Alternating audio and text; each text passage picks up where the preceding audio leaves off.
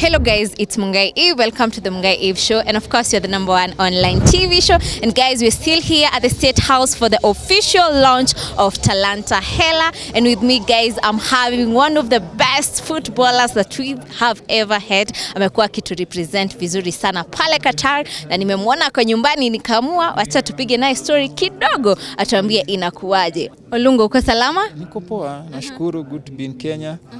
Now here at this state function, but we are all good. Umekuwa Kenya for how long? Ama ndo umefika?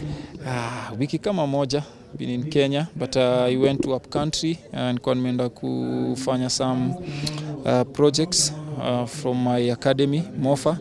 We are trying to help the young boys, to get their feet through education and sports and talent in generally. So basically that is the project that we are doing, and now we are here for the national team, trying to get some international friendlies that we are going to participate in Mauritius. Yep. Pengine umetupeleka mbio kidogo, unaweza tuambia umesema umekuwa hapa for a week, umekuwa pale up country, of course tumekuwa tukiona vitu ambazo unazifanya pale kwenye academy. Ni projects gani zimekuleta hapa nyumbani? Is it ni venye ulikaa ukafikiria ukuje nyumbani upumzike kidogo, ama you have projects that you are working on? Sai tumemaliza season, tuko on vacation, so nilichukua time off kidogo kujaribu at least to relax, because season ilikuwa long in Qatar. But when I come back home, mi upenda ku give back to the society, napenda ni empower the young ones wenye wana look up to people like us, because now we want to be role model to watu wenye wako, they are coming up, because they are the future. So that's what I was doing in the last couple of days. When nilikuwa nimeenda Homa Bay County, and also I went to Trans Nzoia County kujaribu kupartner with different schools so that we can expose talent and also give them education, through supporting their education as well. So it's a fantastic way, to give back to the society, and for me it makes me just feel amazing and whole. Michael Olunga Football Academy. Pengine unaweza tuambia, what is that one thing ambayo ilikupush sana kuianzisha? And so far unaweza describe ile journey imekuwa vipi? How do you manage to identify the talents? Naweza sema chenye ilinipush kuanzisha Michael Olunga Football Academy niliona there's a gap in between hapo wachezaji wetu when they are young kujaribu ku explore the new market, which is the international market. Inakuwa ni very difficult for them to find like a stepping stone. So through MOFA tunajaribu kuwapatia the basic footballing skills that they need. Tunajaribu kuwa empower through good coaches, good infrastructure, because for long we've suffered a lot. Hatujakuwa na good youth programs, hatujakuwa na good infrastructure down yenye inakuwa trickle down to the grassroots level, na hiyo ndio kitu yenye MOFA tunajaribu kufanya. But apart from that, we also keen on education, because our two key values and morals ni education to go hand in hand with football or any other co-curricular activities. So not only tunajaribu kuwa empower in terms of football, but tunajaribu also kuwa sensitize that if you do both, then you can go even much more further, because then you have a balancing and options in life, that just in case football doesn't work out for you, then maybe you need to stick to education. And if education doesn't go well with you, then you can end up in any co-curricular activity. Do you have a plan of expanding an academy? Because right now I feel like pengine kuna watu ambao wanakusupport sana, wako different counties, kuna Nairobi hapa, tuko na other counties, but saizi hatujapata watu wa hapa ama watu ambao wanapenda football, hawajapata that opportunity. Do you have a plan of expanding it? Of course, unajua charity begins at home. So tulianza first in my home area, in my rural village in Othoro, Homa Bay County. And so far tumepatana na 4 schools, St. Mary's Yala in Siaya County, tumepatana na Gorosari in Homa Bay County, tumepatana na Kisumu Day in Kisumu County, and now St. Joseph's in Trans Nzoia County.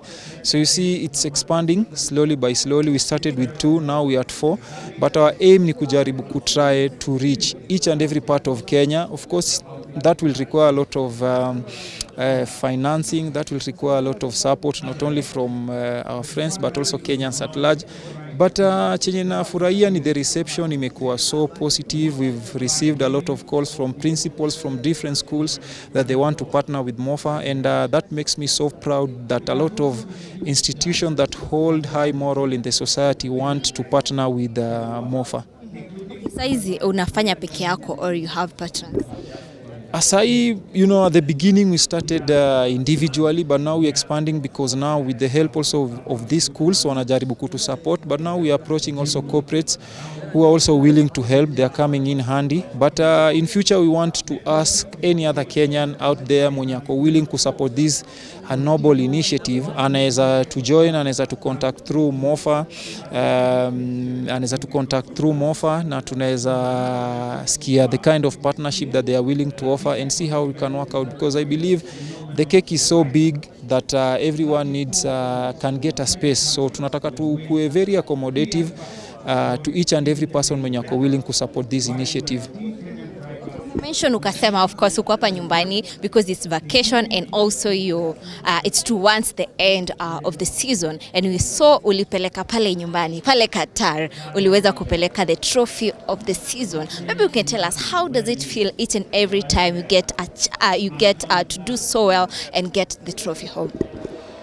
It was so fantastic feeling, you know, first of all to win 3 different trophies in Qatar this season and also 3 top scorers.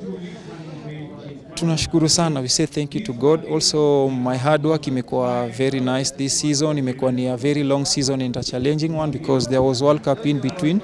But it was good because now the competition was quite stiff. Now I'm so proud that I emerged top in all the categories, and it gives me a bigger motivation to continue achieving more greater and greater success, and also to see that Kenyans really appreciate what I'm doing and the support that they've gave me throughout the season. It's so amazing that I still want to continue making them proud, not only locally but also at international level.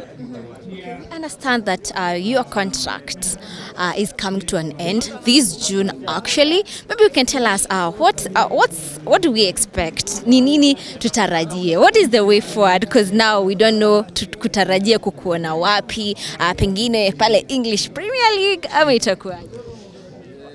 Of course, now we are off season, but I want to take my time. I want to first of all just don't engage in any football activity because we've had a long season. But yeah, it's true, there are a lot of rumors, a lot of clubs approaching here and there. But at the end of the day, I just want to see if I can handle what is within my jurisdiction, which is playing football.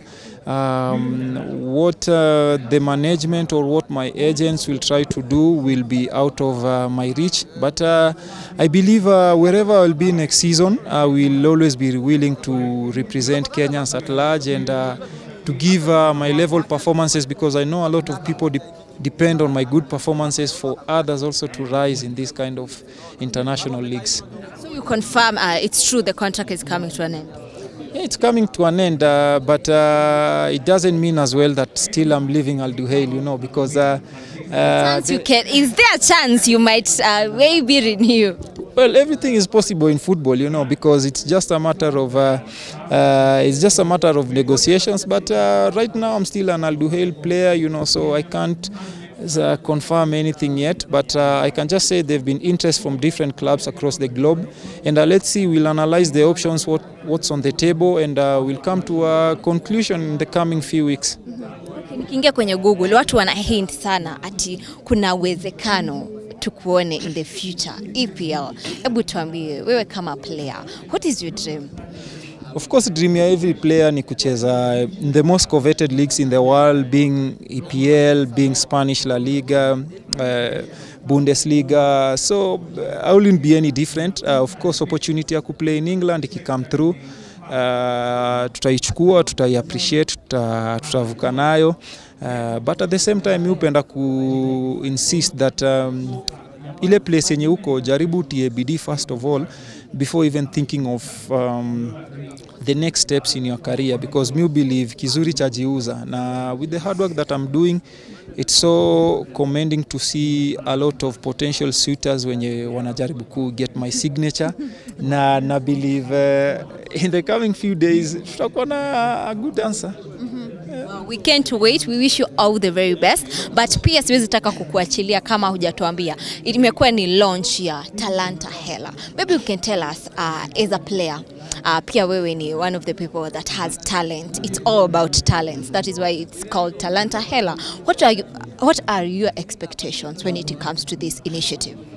First of all, tunashukuru His Excellency, the President of the Republic of Kenya, William Samoei Ruto, through the Cabinet Secretary of the Youth Affairs, Sports and Arts, who initiate this Talanta Hela initiative. It's a good platform not only for football players but for all the talented people in Kenya, because we have been in a situation where we have so much talent in this country, but people don't get to get the rewards for their effort.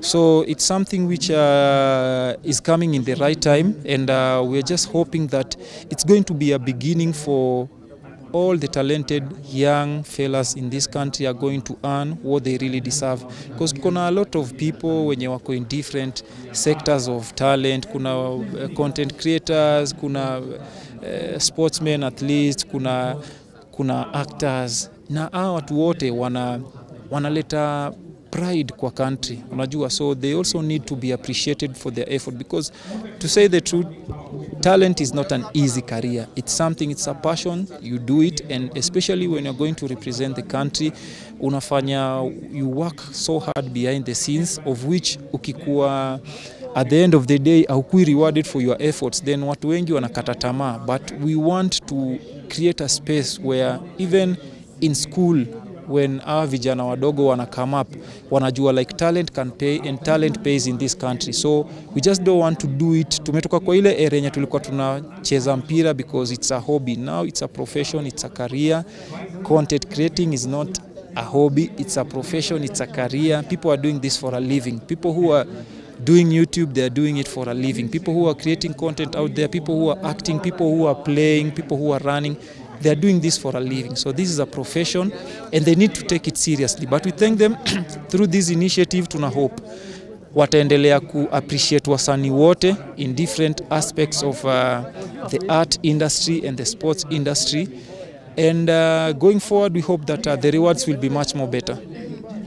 Tukimalizia Olunga, I would like you to talk to Kenyans who support you so much. Naonanga pale kwenye comment section, they're always supporting you whether you're at home or away. Na pia young talent out there, wale watu ambao wanafeel wako na talent, maybe you can tell them something. Ningependa kuthank mafans wangu wote wenye wamenisupport throughout the season. This season imekuwa ni fiti, rewards zimekuwa poa, hard work imekuwa fiti. Nawashukuru sana. Fans wangu generally wote across the globe, across Kenya, nawashukuru sana kwa support mmeendelea kunipatia. Mi naomba tu muendelee kunisupport, naomba tu muendelee kunipatia hiyo love, because what I'm doing outside here is not easy, but through your support inani keep going each and every day. So may God bless you. Na hata wale upcoming football players who want to one day be like me, or even achieve things that I've achieved, or even beyond what I've achieved, ningependa tu kuendelea, msikate tamaa, keep on working hard, keep with the consistency, keep on believing, because the future belongs to you who keep on working hard, waking up each and every day, doing your thing, doing your craft. It's not so easy, but continue being aggressive, the rewards are coming. And also continue supporting us. If you're watching this show, Mungai Eve, the best online show, TV, make sure you keep on subscribing. Upon your news moto. So guys, it has been the Mungai Eve show. In case you're watching this video, make sure you like this video, you share, you hit the subscribe button. We meet in the next one.